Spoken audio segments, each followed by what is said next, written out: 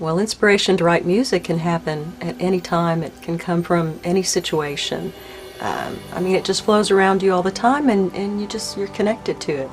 And I guess the point is to just really tune into it and listen for it. I hear music everywhere, in everything. A song may start as a very simple sound that we hear inside of us. Just a simple vibration. And then it grows, and we start hearing the expanse getting bigger and bigger. Singing songs into the light, to the moon and the stars outside the window. Hear the sound I knew I heard it before. Following Sarah's rainbow. There's a dancer in my heart. She can talk, she can fly, she's free as the sky. And the sun shines in your worries away. Following Sarah's rainbow.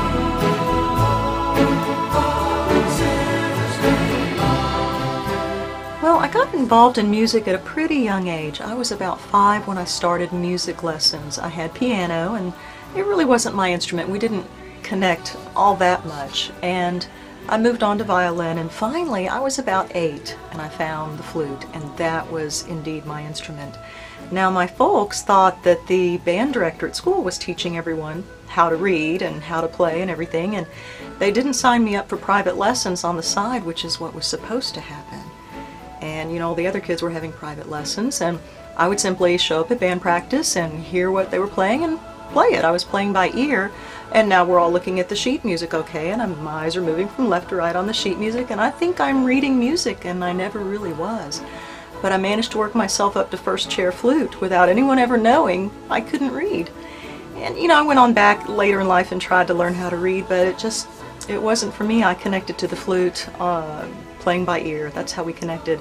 And I went on to play several instruments in high school in the band and symphony. I played flute, piccolo, bagpipes, oboe, and then in college played in a lot of different bands. I played guitar, I played piano and keyboards, and again, of course, always the flute, and sang, and I was in all kinds of different bands, 60s bands and rock and roll bands, and you know, just whatever I had to do, and I was playing out about 6 nights a week at times, and even did a short tour with one group. When I was in elementary school, I had a music teacher named Alice Martin, and she was a wonderful lady and a great musician. She recognized right away that I had talent in music, and so even during the off hours when school wasn't in session, she would come by on the nights and on the weekends, and my parents supported her and let her do this. She would take me to operas and symphonies and movies that were musicals like The Sound of Music. And just so many influences and so many great performances and so much great entertainment at such a young age, it just couldn't help but influence me. And I think I'll always be indebted to Alice Martin for turning me on to the musical world and letting me see that I might be able to have a place in that. I don't think that there was an instrument that I didn't play at one time or another, or at least try, when I was growing up. I started in school, in elementary school, with band instruments, and I would change those every year. I never stuck with the same instrument for very long. I think I started with a clarinet, and I moved on to trumpet, and trombone and tuba and different brass, and then I went to drums, I think, before I finally went to middle school. But I was never happy with having just one instrument to play or one way to express my music.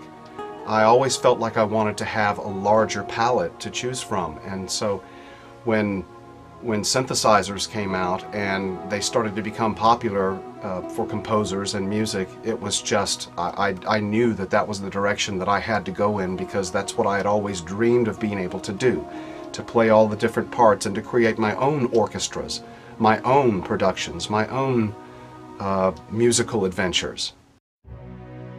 I met Randy in high school, and I was 16, he was 17. I had just moved to Texas, and I was extremely shy and introverted. And I signed up for classes in the theater department, and he had already been involved in the theater for a lot of years, and he was not in any way, shape, or form shy. And we met basically in the hallway of the theater department when I first moved to Texas.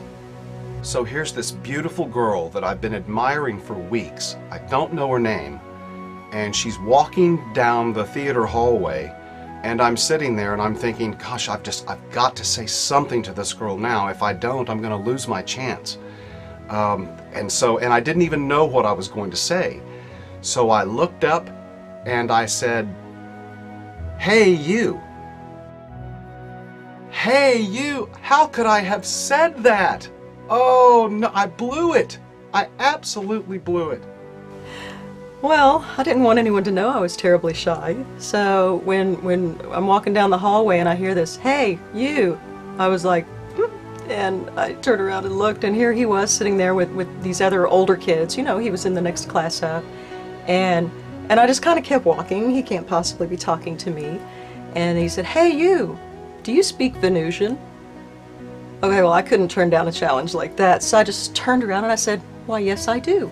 And I walked away. He was fascinated. Susan's photos have a poetry about them, and she captures with light what we try to capture with sound. Susan's photos have so much joy in them. I remember when Pamela first brought over a computer and showed me the slides. She made a slideshow on the computer and she ran our music behind it. And the first time I saw it, we were just absolutely floored. We were stunned at how well Susan's photos and our music went together. We just looked at each other and we knew without words that this was going to be the direction we wanted this project to take. Deep Still Blue is about the ocean, but as with all 2002 records, it's a metaphor for a deeper spiritual meaning. Deep Still Blue is also about the love and admiration and respect that we have for all life. And what better way to present that idea than with the ocean, with all of its diverse beauty and diverse forms of life. Deep Still Blue was actually in the very beginning stages of writing an album when our little girl became seriously ill, and we spent 8 days in the hospital, and she required surgery to save her life. And there we were, just balancing on the head of a pin, not knowing if we were going to get to keep her, if we were going to lose her.